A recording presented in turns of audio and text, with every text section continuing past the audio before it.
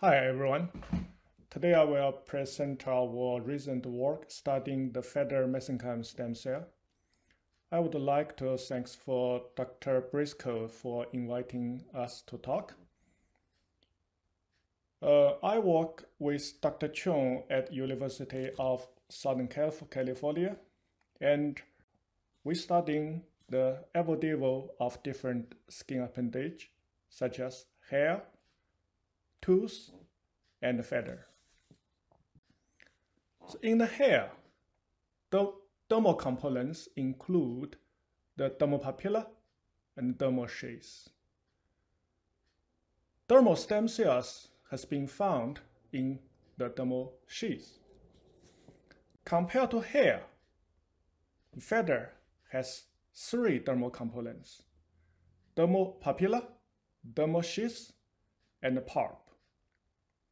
So when feather regenerate, it goes through different developing stage: early growth, middle growth, late growth, and stop growth at resting phase.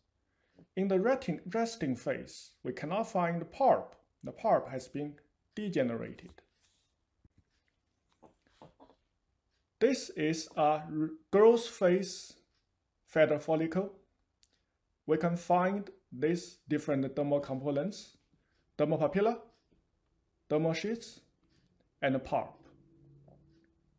We can clearly find the peripheral part of the dermal pulp and the central part of the pulp. Their cell density are different.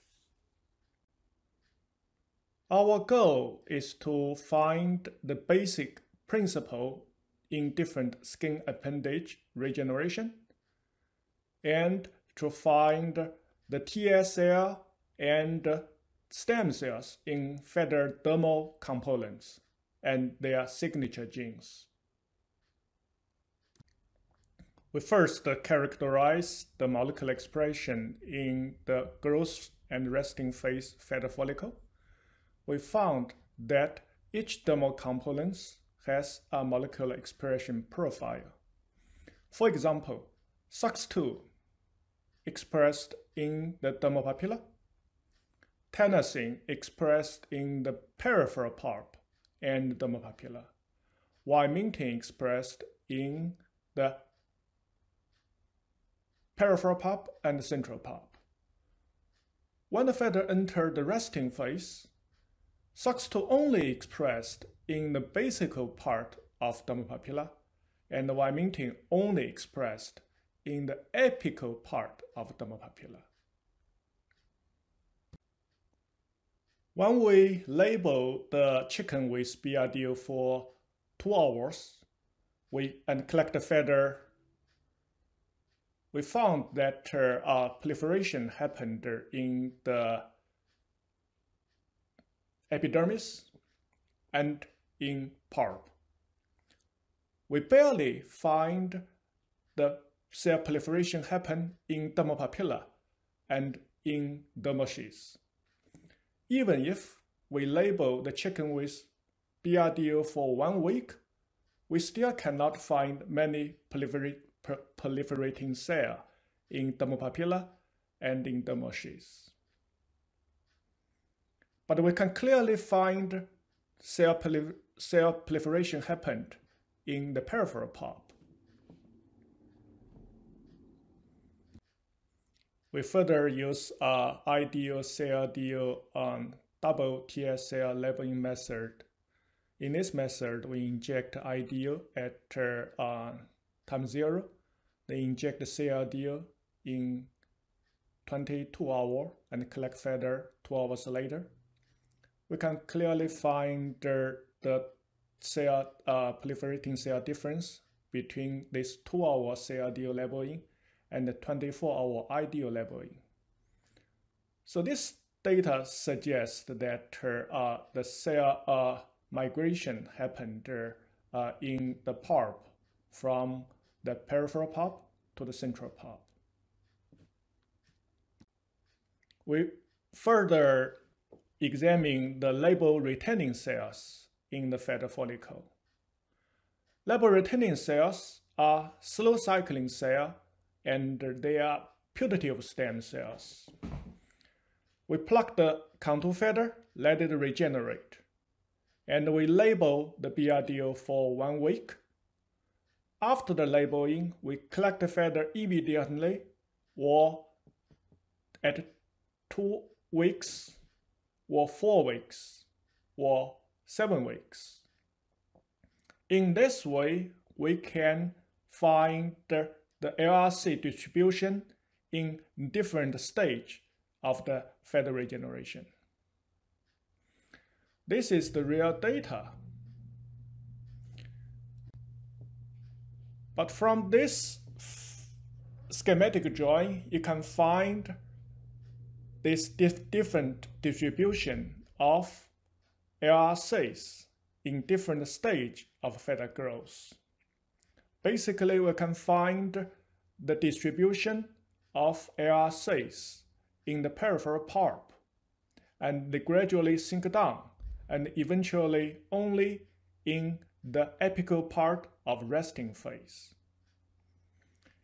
Interestingly, we also find these dermal LRCs always accompanied with the epidermal LRCs in different stages of feather growth.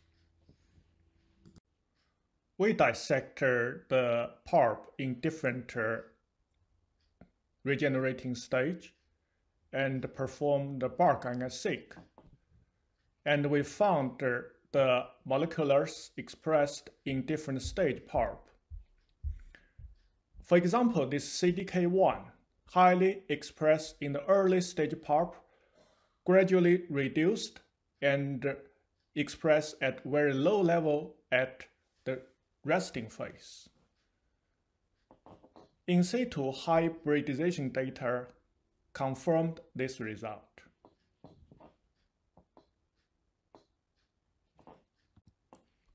Next, we performed bark analysis in different dermal components from a growth phase feather follicle. We try to find the signature genes in different feather components, and we use the inoscope to confirm it. For example, here we see that Friso 8 highly expressed in the dermal sheaths, and inoscope data support it. Feather pulp are capable of regeneration. This panel shows a resting phase. When we pluck the feather, after 2 days and 4 days, pulp gradually regenerated. In our last experiment, we tried to know whether this apical dermopapilla distributed LRCs contribute to the new pulp formation. In this experiment, we label the LRCs with ideal. Here we see the red color, and label the TL cells with CLDO. Here is the green color. Our results show that in the 2-day regeneration, there are 50% LRC cells also are in proliferation. This is the yellow color. So this data suggests more than half of the LRCs are contributed to the new pulp regeneration.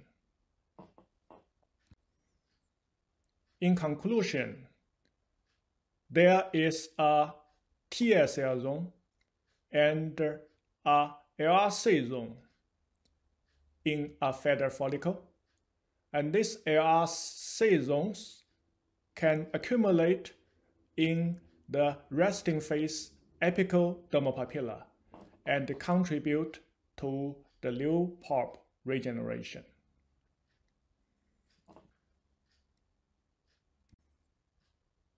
Here is the summary of similarity and difference of dermal components between hair and feather follicle.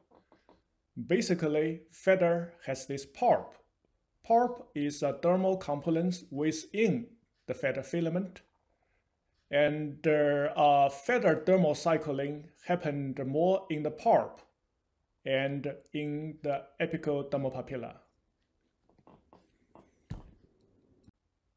We would like to thank NIH for funding our project.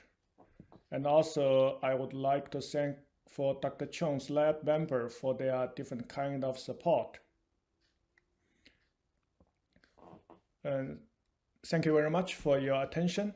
If anyone has any question, please let us know. I will do my best to answer. Thank you. That was great. So we have a question already in the Q&A. So Alex Eve is asking, do you know what triggers feather regrowth / proliferation in your system? Is it mechanical stress, inflammation from plucking, or something else? That part we are studying right now. That is a good question. So we know that molting is by weather change, right? Or plug is by the pressure,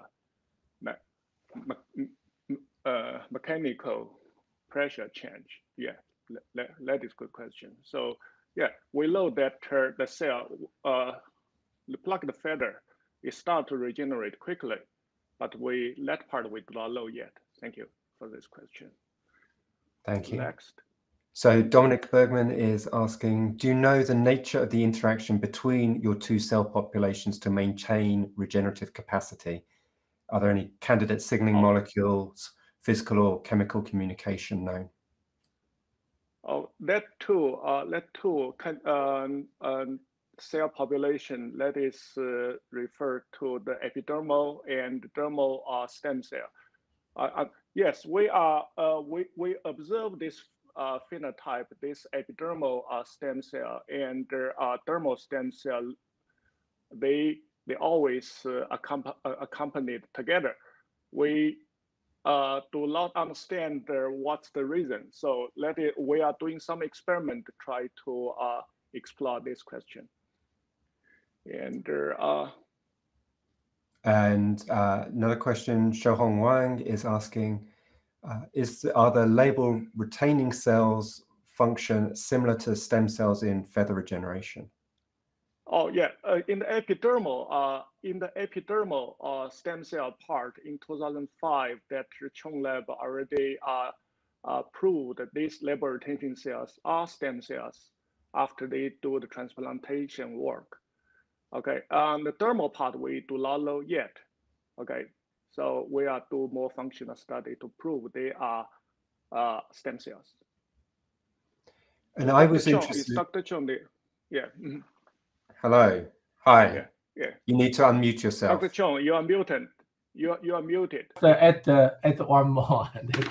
Ping said it's true, but in feather, it's so complex. We actually found some interesting results. This label retention cell is probably one big station, and above them, somewhere in the feather follicle sheath, there seems to be even more earlier stem cells. And then I think there's multiple train stations like that. They go down to one step, and we are trying to sort out those relationships. Thank you. Thank you. Gareth Fraser is asking, how long are feathers functional before molting? Does a single feather site regenerate continuously over life?